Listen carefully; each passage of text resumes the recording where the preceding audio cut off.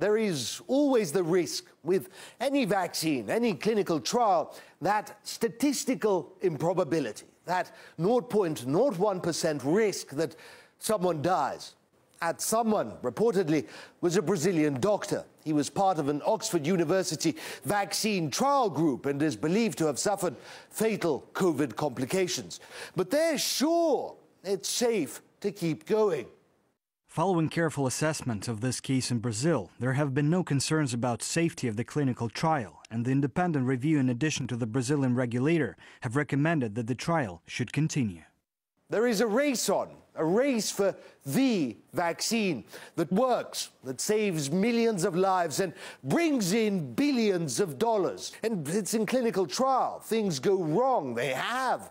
AstraZeneca, whose vaccine it is, has already suspended trials last month after another patient developed a strange illness. But the trials must go on. Clients are waiting. Brazil, for example, whose president has said he wants the British vaccine, in contrast to his own health ministry, which wanted 46 million doses of a Chinese vaccine. For my government, any vaccine before being made available to the population must be scientifically proven by the Health Ministry and certified by the National Health Surveillance Agency. The Brazilian people will not be guinea pigs for anyone. There is no justification for a billionaire financial contribution to a drug that has not even passed its testing phase. Given the above, my decision is not to purchase the vaccine. But it is remarkable. Two people look at the same vaccine and see two different things. One sees a lot of votes, political capital. The other person sees a panacea, medicine for millions. It isn't ideology, it isn't politics, and it isn't the electoral process that saves. It is the vaccine. We don't want a new war. Governors will go to Congress and to courts to ensure that the population has access to all vaccines that are efficient and safe. Health is a bigger asset than ideological or electoral disputes.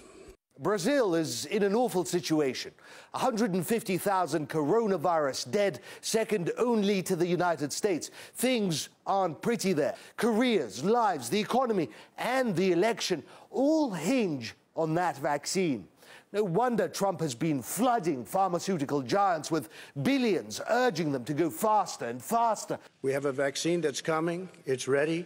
It's going to be announced within weeks, and it's going to be delivered. We have Operation Warp Speed, which is the military is going to distribute the vaccine. And just as in Brazil, there's a divide, a chasm in opinion. People need a vaccine, but they want one that works, not one that makes the most money, not one that stumbled and struggled through trials, and especially not one made to save a president's career.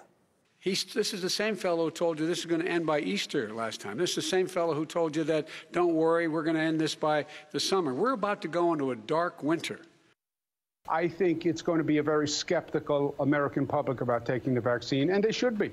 If the doctors tell us that we should take it, I'll be the first in line to take it. Absolutely. But if Donald Trump tells us that we should take it, I'm not taking it.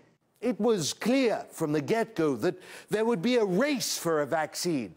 What we didn't consider was how dirty it would be, how a simple thing, a jab to save millions of lives, would turn into a bitter free-for-all over origin and money, name and prestige, advantage and re-election. Let's just hope that efficiency and public health also get a little consideration. We discussed the issue with Mark Arman, director of the Crisis Research Institute in Oxford. He said that when it comes to vaccines, you can't not talk business and politics. The bigger problem all round is that, unlike all previous attempts to develop vaccines for such dangerous diseases, these are emergency measures that are being taken. So there's obviously going to be an element of greater risk. Anything that can reassure people that everything is being done in an open and transparent way is probably the best policy. The problem, obviously, is to some extent that there are a mixture of prestige and commercial motivations from the competing producers of vaccines that they don't necessarily want to reveal information that could be helpful to a rival.